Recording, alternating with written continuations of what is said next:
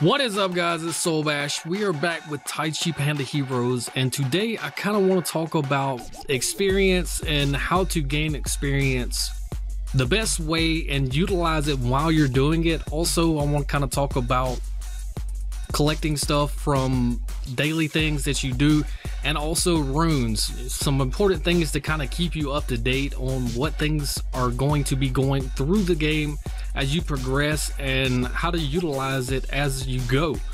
Now, of course, you want to check for Constitution daily. You don't really want Constitution to build all the way up, and you're going to get Constitution 3 times throughout the day. As you can see there are 3 different times. If you have the events thing going where it notifies you when something happens, I think it'll let you know, but if not, be sure to log in and check those daily.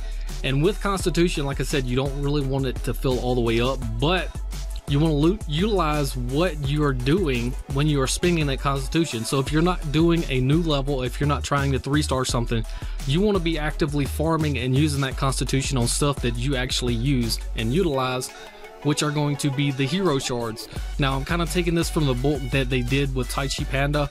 You know, you wanted to farm the pets daily, so this is what I've been doing. Is I've been farming nothing but the pet shards basically every day. I'll farm those and I'll pop over to chapter 1, and there's one there that I'll farm. There's one here. It's just nothing but hero shards, and I do that with every bit of Constitution that they give me daily. And of course, you can get your own Constitution as well from Constitution pills that you gain from doing things in the game. Along with that, you're going to want to go into the guild and check your offering daily. That way you can grab that normal one there. That's going to give you 10 Constitution right there, so don't forget to do that daily. That'll be another thing to help you out. I'm not going to collect it now because it would put me over, and I don't want to go over 160 because that will stop the timer and I will basically be losing Constitution or experience at that point. Now, through daily activities, you're going to be gaining experience. That's another way you want to do things daily. You want to log in, do everything you can possible, because you're going to get rewards for everything that you do, even the timed events, and all those timed events are going to give you experience. Let's see, for instance, we go into Fortitude. Even doing arenas, at the end of arena match, when you win, you get experience. That is another way to get experience. Battlefields, of course, you're going to get from there. Team instances, these are a big experience buffer. You get a lot of experience from those. PvP, I'm not really sure about. I haven't actually went into a PvP match and done it just to see if you get them. Treasure instances, unless it's notified that you get experience, which I believe you don't, it's just for treasure like it says. You're not going to get any experience from those. Treasure hunt, the only way you get experience from treasure hunt if it's part of basically the daily thing right here, your activities. That's the only way you get it from most of those, unless otherwise noted.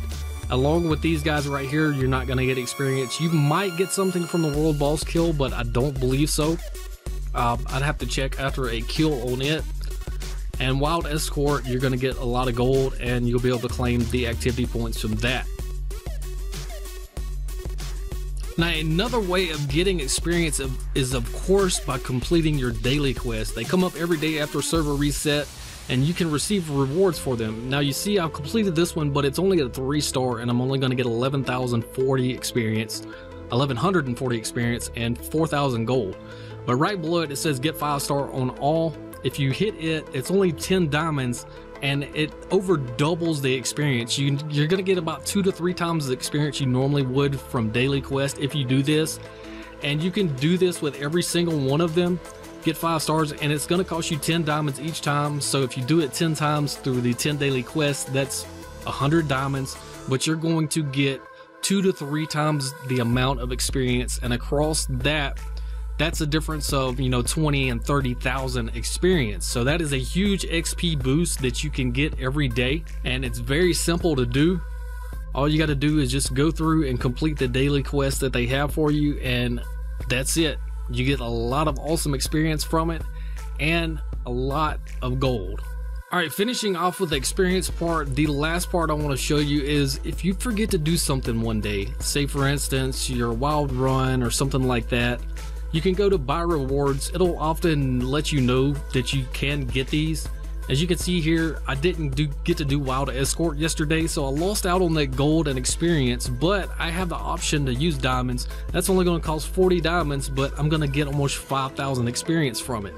Now that is very important. If you miss stuff, you can come back and buy it right here for very small portions of diamonds, and you can also use gold, but I would not recommend using gold because that seems to be one of the bottlenecks currently in the game, is getting enough gold to level everything that you have up.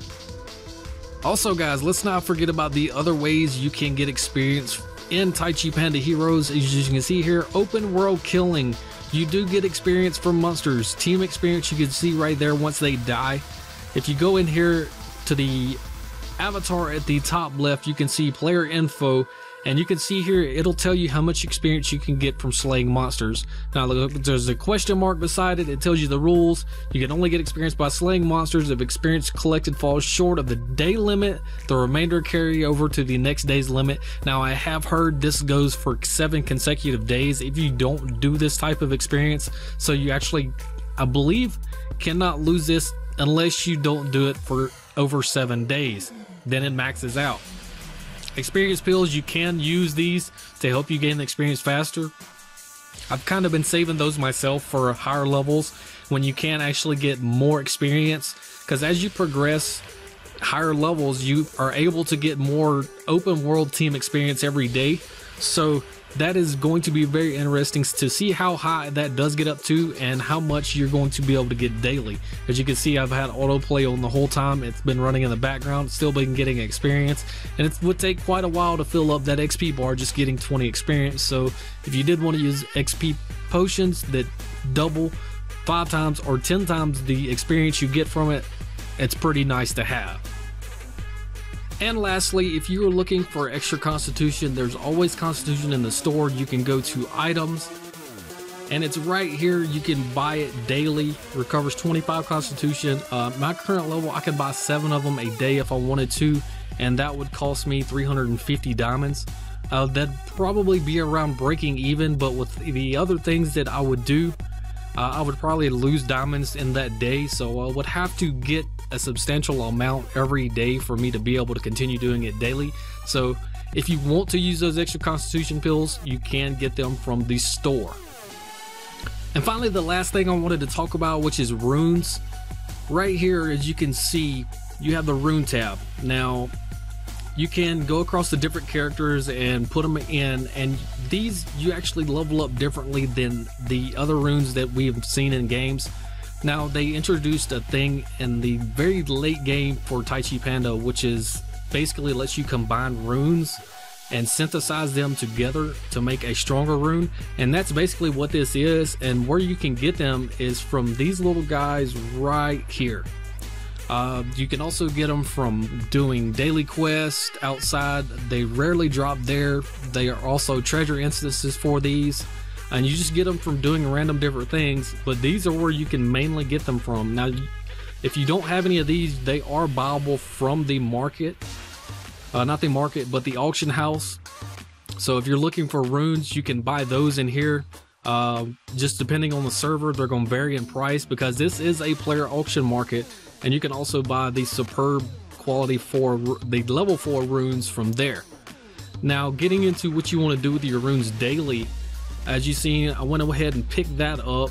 We got some from here, so from doing your activities, you're going to get some there and there. So you're going to get runes daily. So what you want to do is go into your runes, and you want to unequip all of your runes that you're using on your main heroes. Let's go ahead and get all these guys off. And what we're going to do is go here, and what we're going to do is we're going to just click on any one of the slots, and you're going to want to go through your tabs and find until you find a 3, and it's going to have a synthesize beside it. You got to have 3 of the same rune to level it up. Now this is a level 4 rune right now, and I'm going to synthesize it up to a level 5. It'll probably be my second one. This is going to cost 100 diamonds to do so, but the other ones, like you can see here, they usually just cost gold, and it'll tell you how many you have. So I'm going to go through here, synthesize all these. You need to do this daily, that way you are using the maximum that you can with your runes. Now you're going to obviously lose green ones, but you're going to be getting stronger ones in the process. so I wouldn't be too worried about that. And it'll automatically add in the best ones to add in your slots that you have.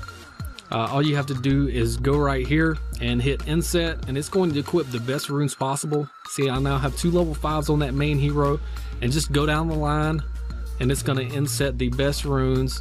And over a period of time, you're going to get a better set of runes for each character or each hero that you have, and you're going to raise your might continuously daily with just using runes. And for doing that, you're going to be able to, of course, from synthesizing runes, you're going to get extra experience. So there's experience everywhere in this game. If you have any questions about what to do or how to do any of this stuff, guys, something to better your character, basically that's what I wanted to try to show you guys, is something that you can do daily that'll help better your character. And instead of just running different instances and just collecting experience, you know, utilizing that experience that you do get and collect something that's going to be useful later on down the line in the game. Now, I'm not sure what the outcome of it's going to be. We'll see once we get there. But I want to thank you guys for watching this. If you have any questions about any of this, guys, feel free to leave them in the comment section below. And if you like this video, leave me a big fat like. As always, like, comment, and subscribe. I am Soulbash. You guys have a nice day.